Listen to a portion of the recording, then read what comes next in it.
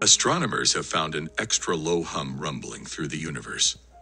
The discovery, announced today, shows that extra-large ripples in spacetime are constantly squashing and changing the shape of space. These gravitational waves are cousins to the echoes from black hole collisions first picked up by the Laser Interferometer Gravitational Wave Observatory experiment in 2015. But whereas LIGO's waves might vibrate a few hundred times a second, it might take years or decades for a single one of these gravitational waves to pass by at the speed of light. The finding has opened a wholly new window on the universe, one that promises to reveal previously hidden phenomena, such as the cosmic whirling of black holes that have the mass of billions of suns, or possibly even more exotic, and still hypothetical, celestial specters. "It's beautiful," said Chiara Caprini, a theoretical physicist at the University of Geneva and CERN in Switzerland who was not directly involved in the work. A new era in the observation of the universe has opened up. The results come from studies that stretch back more than a decade by 4 teams based in the US, Europe, Australia, and China.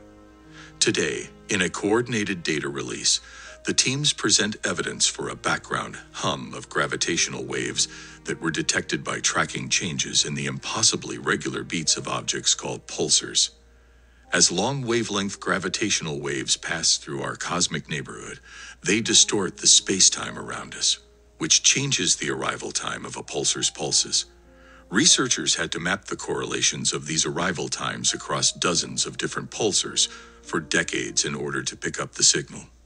"I had butterflies when I first saw this," said Stephen Taylor, an astrophysicist at Vanderbilt University and chair of the team known as the North American Nanohertz Observatory for Gravitational Waves, or NANO-GRAV. "I'm so excited we can finally talk about it." Most likely, the gravitational waves come from pairs of supermassive black holes that are spiraling around each other inside merging galaxies. But we might be seeing something else entirely, perhaps something exotic such as ruptures in spacetime itself, resulting from loops of energy called cosmic strings. Finding for the first time the suggestion of background gravitational waves is fascinating, said Juan Garcia Bellido, a theoretical cosmologist from the Autonomous University of Madrid, who was not involved in the work. "It's really Nobel Prize-winning research." There's 2 ways to start the story of this discovery. The first, as usual, is with Albert Einstein. His general theory of relativity in 1915 suggested that the universe is an ocean of spacetime on which objects like black holes and stars sit. Movements of these objects would send ripples across this spacetime ocean, gravitational waves.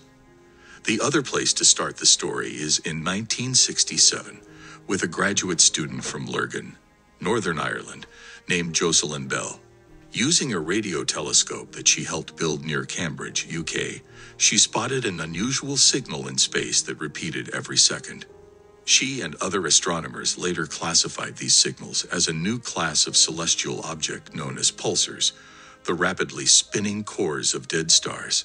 Today, some are known to spin exceedingly fast, emitting regular pulses of radio waves hundreds or even thousands of times per second. The stopwatch-like regularity of pulsars makes them valuable cosmic timekeepers. In 1983, the U.S. astronomers Ron Hellings and George Downs suggested a novel way to put them to use. If gravitational waves were squeezing and stretching spacetime, that motion would change the arrival time of the pulsar's radio flashes. The key is to look at many pairs of pulsars and compare their time delays. If they're close together on the sky, they're both going to be early or late, said Sarah Weichland, an astrophysicist at the University of Wisconsin, Milwaukee and chair of NANO-GRAV's Gravitational Wave Detection Working Group. As you pull them apart, they become out of sync, but in a way you can predict. To catch these fluctuations, pulsar timing arrays such as NANO-GRAV use multiple radio telescopes to observe many pulsars over many years. These projects are cosmic cousins of LIGO and other earthbound observatories that detect gravitational waves by looking for tiny changes in the relative lengths of its 2 arms.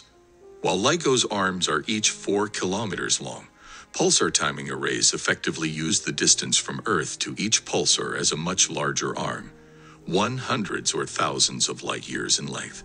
What we've essentially done is hack the entire galaxy to make a giant gravitational wave antenna, Taylor said.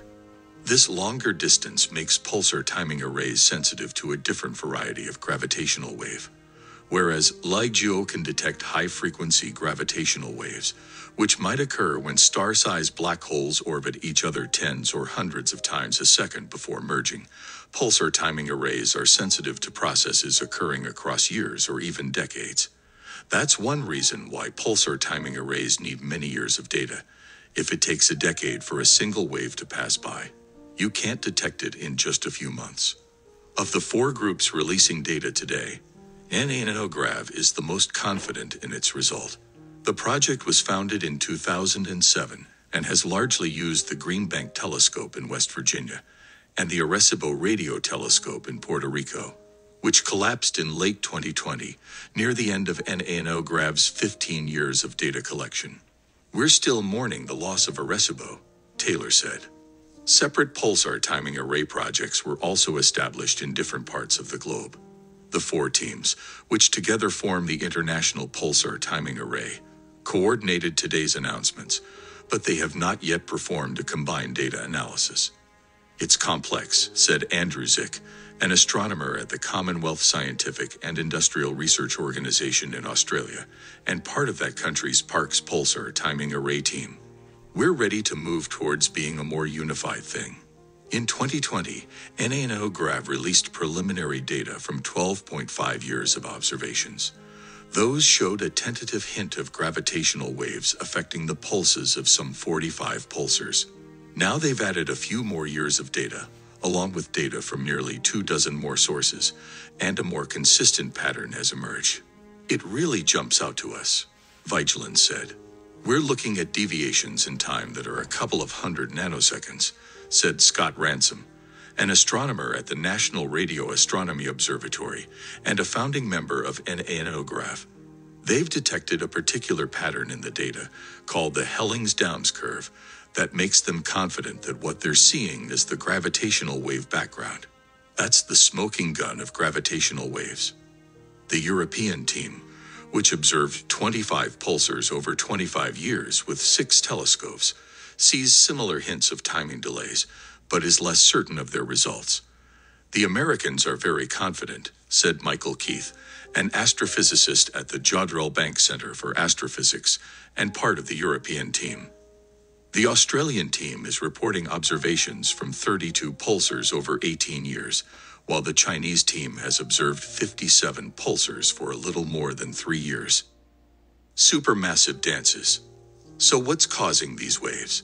The most likely sources are supermassive black holes, behemoths millions to billions of times the mass of our sun. These are found at the center of massive galaxies such as our own Milky Way. When 2 galaxies collide, as sometimes happens, the supermassive black holes at their centers may also begin to orbit each other, twirling around at a cosmically ponderous rate and perturbing spacetime as they do. If you have a rotating distribution of mass that's not symmetric, even something small, like a spinning pen, gravitational waves are coming out, Keith said. On big enough scales, with supermassive black holes, the low and steady rumble of these waves becomes detectable as they permeate space.